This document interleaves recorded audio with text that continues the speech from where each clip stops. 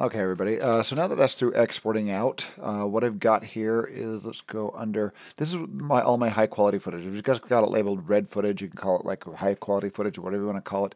But I put the effects in there, so everything high quality is in here. This is the full resolution, full high quality Apple ProRes 4444 files in here that are going to be color graded later on. And then under our Resolve proxies here, I've got my footage that was used for editing the film, and then I've got a folder under here. See, and I probably could have organized this a little bit better and just put this, called this like regular footage. I could have put this as like card 1 and card 2 if I wanted to organize it that way like I did, which they typically would do on a larger project, but since it's a short film, it's not that bad.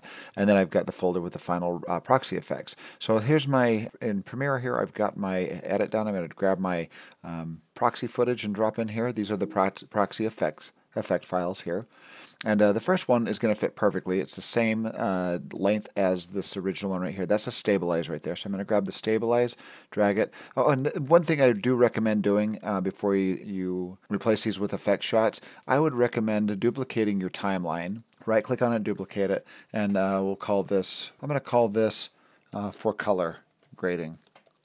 So you know that this is the one that's going to have the final effects in it. It's going to have everything finalized in it. It's going to be prepped for special. Going to be prepped for color grading. So now I'm going to double click on this one. Then I've got my original timeline if I need to refer to it for some reason. But here's my one that I'm going to be using for color grading. So I'm going to grab my effects here. I'm going to grab the stabilize, and this should replace this thing just perfectly. See how it's the same length, and I can just grab that. I'm going to option arrow it down and replace my original clip there. And then I'm going to go to the end. And this one was edited.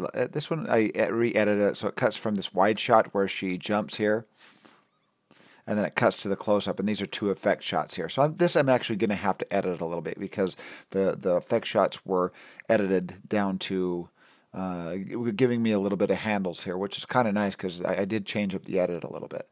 So I'm going to grab the wide shot here and find the exact same timing here when she jumps there.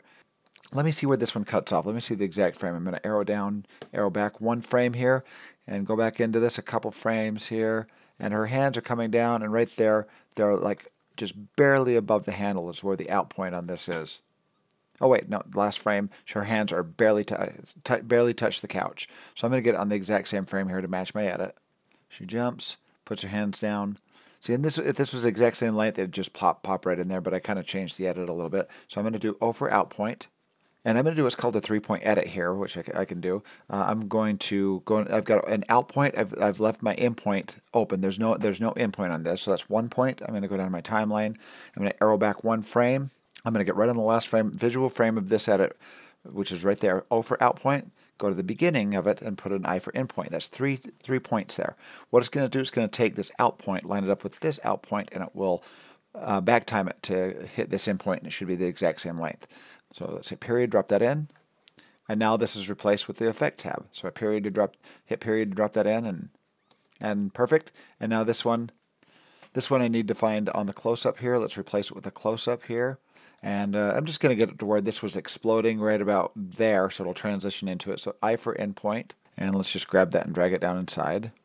Right there, and it's got a little bit of handles on it here. Going to drag that, trim that backwards to meet the timeline length. Let's play through that and see how the edit looks.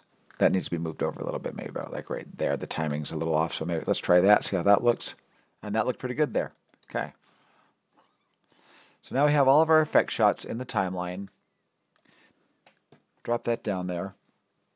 There we go. So we have all the effects in there. Now this is ready. This could go to color grading right now, but there's a couple more things we're going to do. I'm going to add a title. I'm going to put things like, let's go to the beginning here, and we're going to do a fade in, Command D. So I'm going to put a fade in at the beginning, and we're going to put a fade out at the end. So Command D at the end. So she jumps and then fades out. Okay, fades in at the beginning. So a couple other things I'm going to do here before it sends to color. I'm going to get my project completely finished. And a couple things I might do is I might add some black at the beginning and the video. So I'm going to go down and do a new item, and I'm going to go black video. I'm going to hit OK. And I'm going to double click on my black video, and I'm going to type on my numpad. I'm going to hit 3, period, enter, and to get 3 seconds of black video, I'm going to go O for out point, and I'm going to hit comma to drop that in and insert it at the beginning. Down on my timeline, shift 3 to jump to my timeline, go to the end and do another period or comma at the end and drop 3 seconds of black at the end. So now it plays for 3 seconds of black, and the movie fades in. and then at the end it fades out and there's 3 seconds of black. Now what this is called here, you got to be aware of this. This is a generator. This is an in-software generator, which basically means Premiere Pro only understands that. If I export this out and try to get it into Resolve, Resolve will say, what the heck is that? It will not know what the black video is. So what I've got to do is make a movie file out of my black video and put it into my folder where now, the thing you got to be aware of is if I want to maintain like a higher resolution, if I decide that I want not just like a 2K export of my movie, but I want like a 4K version of my movie, what this is going to do here, this is now dropped inside of this timeline that is a 2K timeline. It's 2048 by 1080. If I wanted a larger scale item, I'm going to need black video that is that same scale for my up-res. So I'm just going to make a big one. What I'm going to do the same thing that I did in here, that I did in After Effects. I'm going to double click on my black video. Here it is, 3 minutes, and this is this one is 2048 by 1080. Here it is right here, and let's create a new one. I'm going to make 2 black videos that we're going to export out as movies. One is going to be 2048 by 1080, and the other one is going to be we're going to do double that size. So we have a 4K version. Double that size, 2048 times 2 is 4096. So I'm going to make this 4096, and then 1080 times 2 is 2160. So 2160. So we've doubled the size of that. So if we need to do a 4K one, so we're going to have a proxy one basically and a high quality one. I'm going to hit OK, and I can name these here and say 4K. And we can call this one.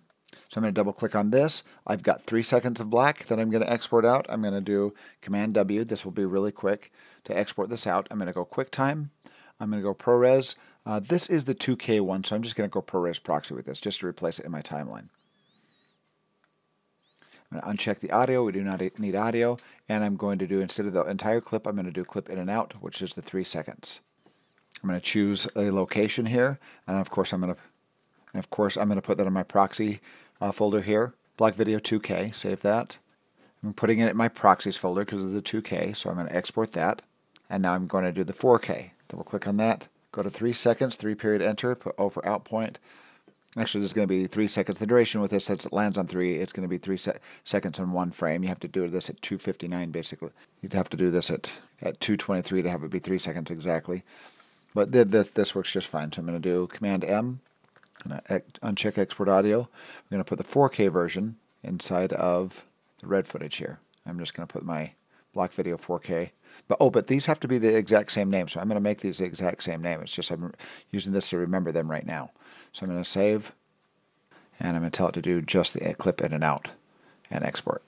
So I've got those clips exported out now, and I'm going to go here and I'm going to make them, they got to be the exact same name. I know this is the 2K one because I exported it out, but the replacement has to be the exact same name. So I'm going to make this one, they're just going to be called black video. But this is the 4K one because it's in the high quality, and the other one is the 2K one. So now if I want to replace these, I'm also prepping my timeline here by I'm going to delete that. I'm going to import my black video that's the proxy one. I'm going to drop that into the timeline here. I'm going to copy this, go to the end, and paste it, and then get rid of the generator one and leave it, and paste in the video clip one. There we go. So we have black video at the beginning and end. You have to have video footage for each one of these.